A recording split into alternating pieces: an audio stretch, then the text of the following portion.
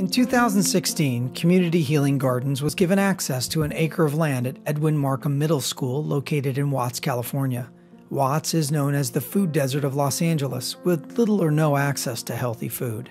For 99 cents, you can buy a Coke and a bag of chips. But if you want to buy a fruit, that's cost you $1.25. We can't expect our kids to eat healthy when we're not providing the opportunities. And I think this is the answer for that.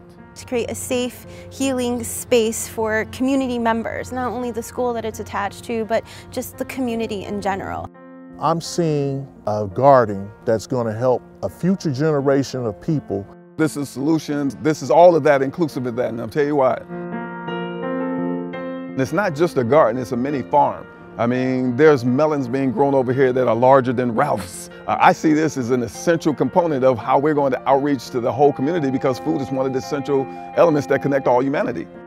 When Community Healing Gardens took over the space, there were weeds that were chest high, all the trees were practically dead. There wasn't really anything going on here. The goal is to build out a small production farm that is student and community run. I don't know of many resources that have come on the community that are connected within the confines of a small area called a school campus, and yet they're ready to bring jobs. When I've seen one of my students who've had behavior issues, to put them in front of a plant, put their hands in the dirt, you see a whole nother person there. There has been reports out there that said we're one of the worst schools. I'm proud to tell you that last year's scores, that puts us at number 5. So we are moving up. If this garden could become the hub for what's possible, then schools across country could then become, revenue generators. They can have systems that are working, that are creating a stable opportunity for all the future generations that are coming through the space.